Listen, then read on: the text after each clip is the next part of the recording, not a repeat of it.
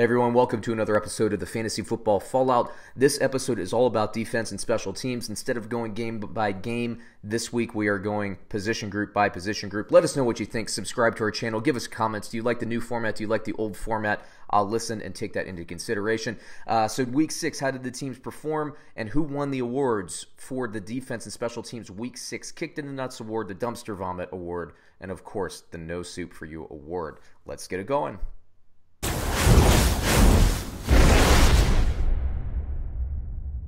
All right, so let me just run off the top 10 performers for defense and special teams. And, you know, this is a lot of the times the defense and special teams is based on matchup. And, of course, which defense. It's not only about who can shut out who, but what teams can get to the quarterback, what teams can force turnovers, and so on. So top 10 in order: Denver, Carolina, New England, Pittsburgh, Washington, New Orleans, San Francisco, Minnesota, Jacksonville, and the Giants. And I like to go through and show everybody the top 10 because sometimes some of these teams or some of these players and these things can be jarring. And, specifically, I want to talk a little bit about Denver. Denver is a team that is run and coached by Vic Fangio, the guy who used to be the coach of the vaunted Chicago Bears defense last year. First time at a head coaching stint. It's taken the Denver Broncos a little bit to coalesce as a defensive unit, but the last couple of weeks they've played very, very well as a team.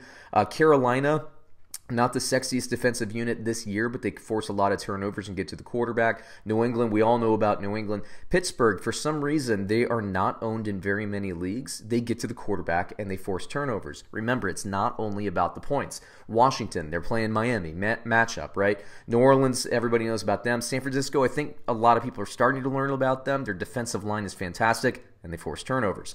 Minnesota, everybody knows. Jacksonville, although I think they're about the 23rd ranked defense in ESPN scoring, they tend to be used quite a bit or owned in quite a bit of leagues, based on their name recognition, and that's cool. They have a matchup against Cincinnati this week, so if you can snap them up, there's probably only about a 35% chance, but if you can snap them up in your league, go ahead and do that. That's a perfect stream play this week. And then you have the Giants, who played the Patriots. Let me say this, I am shocked the Giants made the top 10 this week against the Patriots offense, but hey, a Thursday night game, anything goes. That's why I generally do not bet Thursday night games. But let me get to the awards here. The Kicked in the Nuts Award for the week goes to the Denver Broncos.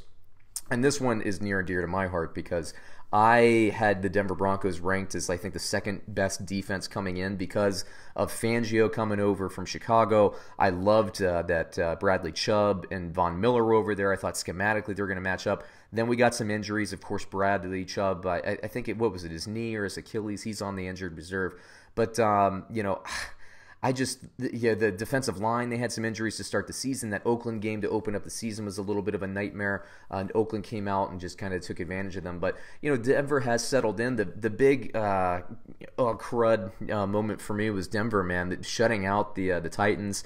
That's something like I would have thought of beforehand. I gave up on them too early in my league. I swapped them out for another defense. I could have used those points this week in a loss for me. Oh, well, it happens sometimes. The Dumpster Vomit Award goes to the Atlanta Falcons. They cannot stop anything. It is sad to watch. Dan Quinn, not so good. I think he's going to lose his job, but so it goes. And the No Soup for You Award goes to the Philadelphia Eagles. As I said in my my game-by-game preview last week, I thought this game would come down to Philadelphia's ability to stop Kirk Cousins from hitting Stephon Diggs deep. What happened? Kirk Cousins hit Stephon Diggs deep 3 times. So, Philadelphia, I thought this matchup was perfect for them. All they had to do was roll some coverage over to Diggs. Easier said than done. Stephon Diggs is a really good player. Finally, he got himself into the end zone. He's shining. As we kind of predicted, we thought that he would be a start, but I did not predict 3 touchdowns. Otherwise, I would have rotated him in some more of my daily fantasy lineups. But anyway, that takes me through. If you're looking forward into next week, don't worry about the Giants. Jacksonville's somebody you should pick up. Washington, I don't like the matchup against San Francisco. If you can get your hands on San Francisco against Washington, that's the one to exploit. Carolina and Pittsburgh, they're on a bye week, but if you're looking for a longer-term play, Pittsburgh's a top 10 defense. They get to the quarterback, and they force turnovers as well. So it's something you need to pay attention to. But if you could, that takes me through this episode here. Please subscribe, please like, please comment. I'll be interactive, and we'll catch you on another episode.